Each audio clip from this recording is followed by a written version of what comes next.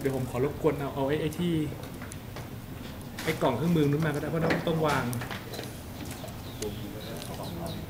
โน่อันนี้จบได้ใช่ครับต้องอันนั้นนะครับ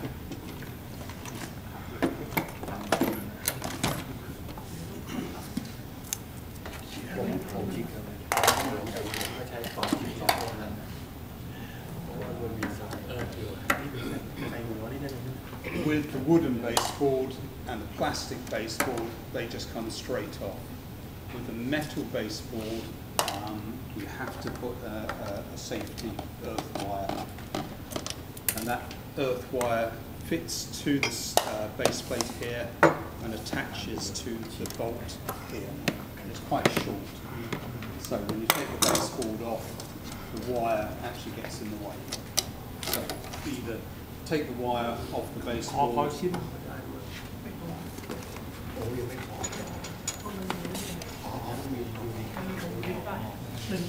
So you can either take the wire off here or take the wire off up here.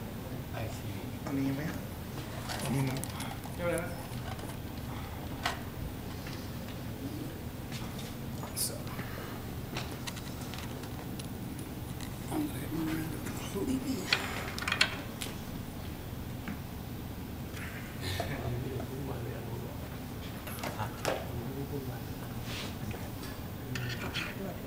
ไม่รู้อันนี้ของใครของเขาเองเนี่ย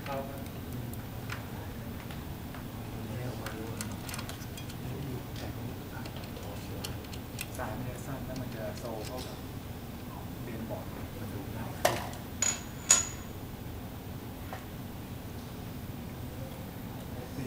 So I'm done up time.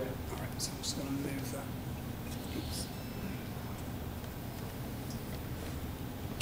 As far as I can go. Okay, so there's a keel. So everything is the same. Suspension springs in exactly the same position. The wiring strap, but there's no power supply, so the valhallas can be taken away. Or if it's a lingo, the connecting board can be taken away. This is the underside of a keel, so you can see all the different machining elements on it. Carries on all the way up through the arm board. And there's the big difference. There's the DC motor. Remember I said it sat inside a plastic case. We put a nice little base plate on the bottom. So the motor is about as big as my finger. So all the space around it is just filled with this damping material. And then power supply from the radical comes in here, but also you can see there's wires connecting up through to that little sensor board, and they're feeding data, so there's two-way comms going down that cable as well. Tell us about the between the old and new.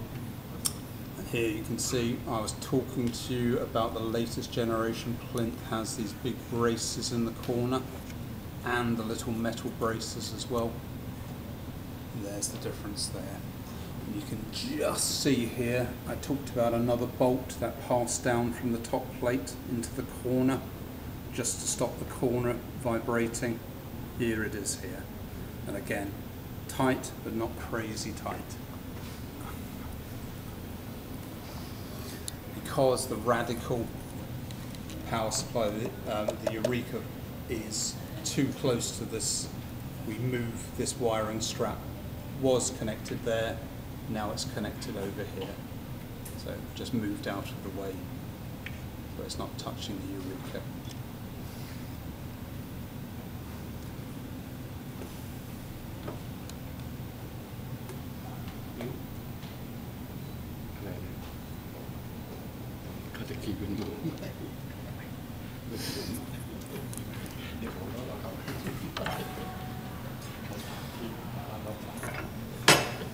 You can just see the effect of that damping material. So I'm moving the whole motor there, but when I let go, it just goes back to its original position. The material has memory. I mean, when we put it in, we don't just stick it in. It's held in a jig. So you have the canister, and then the motor is lowered in dead central, and then we fill it up. We don't just pour the goo in and stick the motor in. So the motor is aligned perfectly vertically, perfectly central. So if you bend it out of shape, bing, it just bends straight back. It's a clever material. If you push it down all day and then let go, it just comes back to where it was. It doesn't change. So when we set up, if we forget to use the belt drive, what happens? If you set the suspension without a belt, Yeah.